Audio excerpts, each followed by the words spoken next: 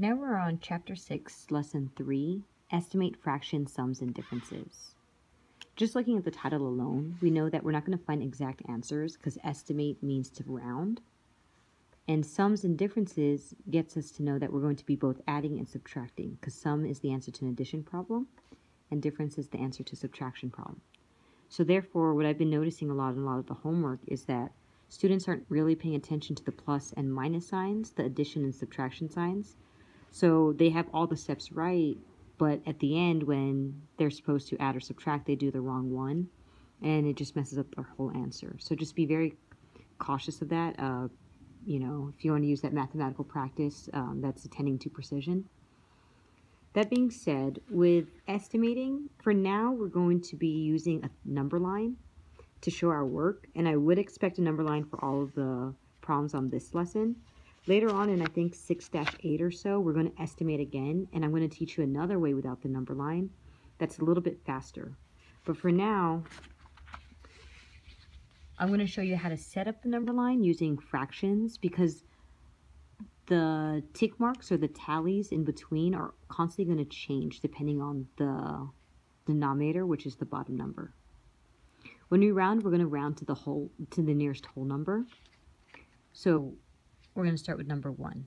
Actually, we'll start with number 2. And the problem is 1/8 plus 1/4. We will be making a number line for each of the different numbers. So one number line for 1/8 and one number line for 1/4. And this number line is going to tell us what to round to. So if we do a number line for 1/8, what we're going to do is we're going to think about what are the 3 possible answers that we will round 1/8 to.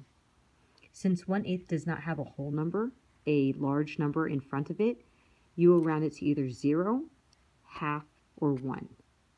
0, half, or 1. So those are your 3 possible answers when rounding 1/8. The answers will either be 0, 1/2, or 1. And so to start my number line, I'm going to put those 3 options at the bottom. 0, 1/2, and 1. With 1/2 being as close to the middle of 0 and 1 as possible. From there, I'm going to look at our denominator. The denominator is the bottom number. And that's the denominator that I'll be using for this number line. So since the denominator is 8, I'm going to be putting on top of 0, 0 over 8. 0 over 8 is equivalent to 0 because you have none of that fraction.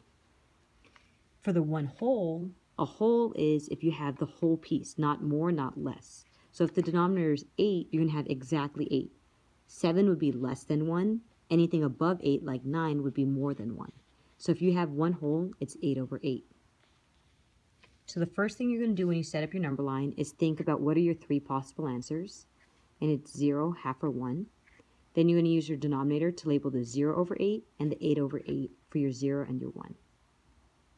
For the half, you just think about what is half of 8. Half of 8 is like a division problem, 8 divided by 2. 8 divided by 2 is 4, and so 1/2 is 4/8.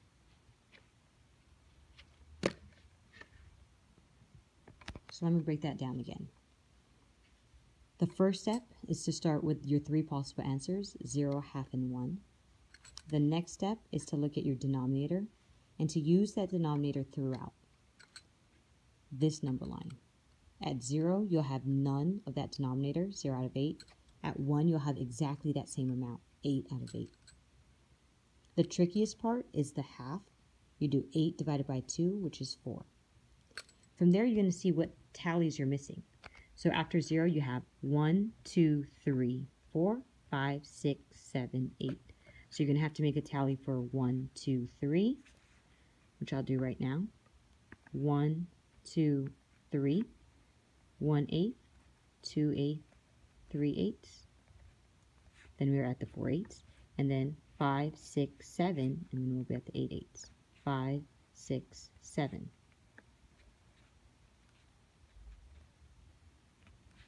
If you notice, the denominator is always 8, and here we're just adding 1 tally each time. That's how to create the number line itself. Now when it comes to rounding 1/8, all we have to do is put a dot where the 1/8 is. Now here's the tricky part with the dot. The dot does not go on top of the tally, it does not go below it. It goes where the line intersects. So you can see here, it's kind of where it makes that T, that letter T. The last step to figure out how to round this, remember your three answers are either going to be 0, 1/2, or 1, is to see what is that dot closest to. Is it closest to the 0, the 1/2, or the 1? You can already tell it is very far from the 1, so it will not be that answer. It is not closest to the 1, so you should not estimate it or round it to there. The 1/2 it's kind of close to. It is 1, 2, 3 tallies away, but the 0 is only 1 tally away. So you could see here that it's close to the 1/2, but it's not that close. The answer is 0. So you're going to round 1/8 to 0. When we're estimating sums and differences, all we're doing is we're rounding this number to either 0, 1/2, or 1, and we're going to round to 0. And then we're going to add it to the next estimate. So like I said, we're going to be doing 2 number lines. Now we'll do it for the 1/4. So here's the fraction 1/4. The first step for the number line is to say, what are your 3 possible answers? Since 1/4 does not have a whole number in front of it, your possible answers are going to be 0, 1/2, and 1. So we're either going to round to 0, 1/2, or 1. Once you find your 3 possible answers, you're now going to work on the tallies themselves.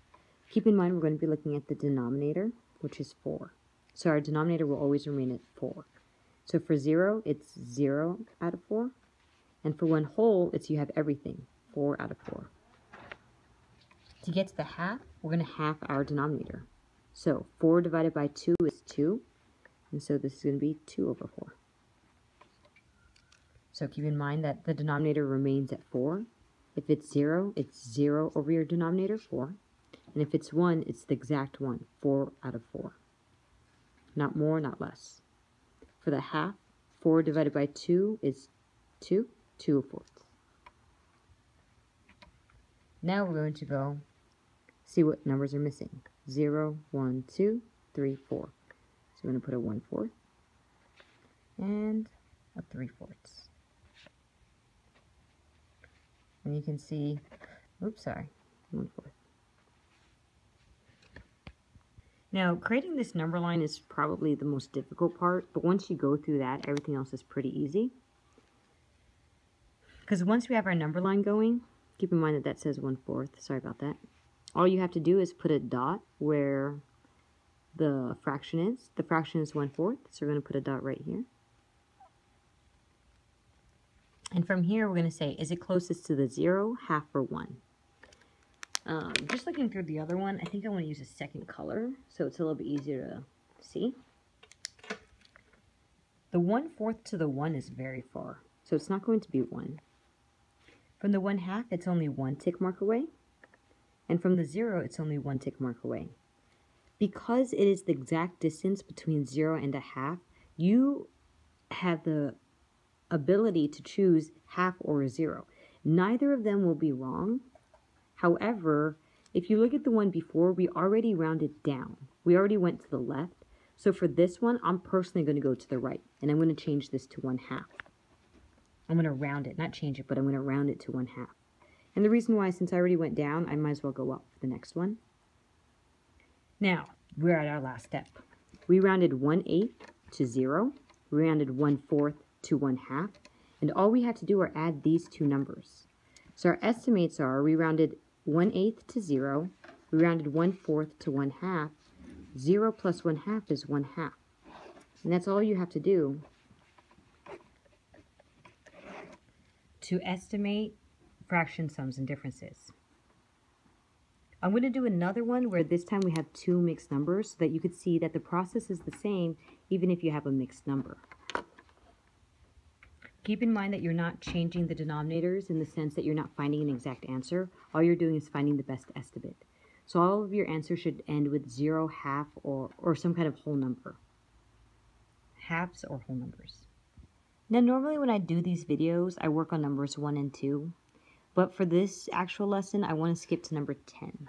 The reason being is that number 10 has mixed numbers.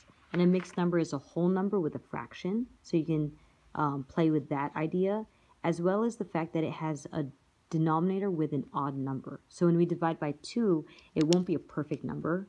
And so for purposes of this demonstration, I'm going to skip to number 10.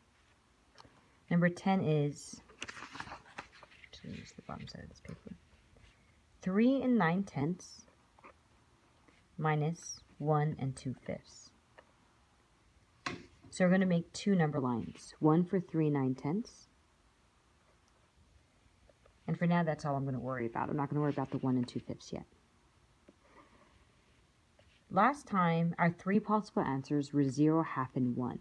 This time, we do have a whole number in front of the fraction. So our three possible answers now are either 3, 3 1/2, and 4.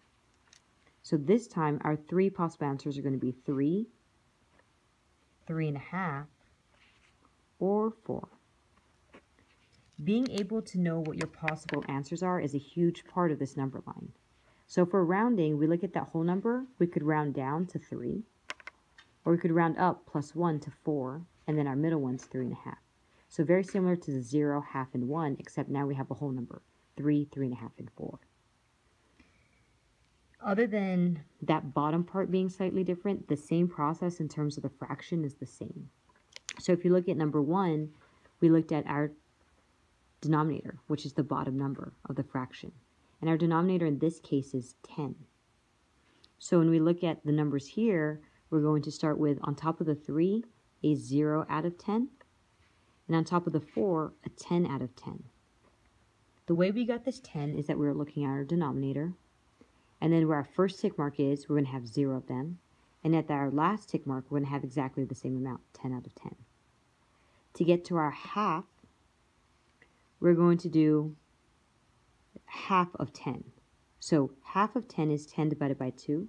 10 divided by 2 is 5 over 10.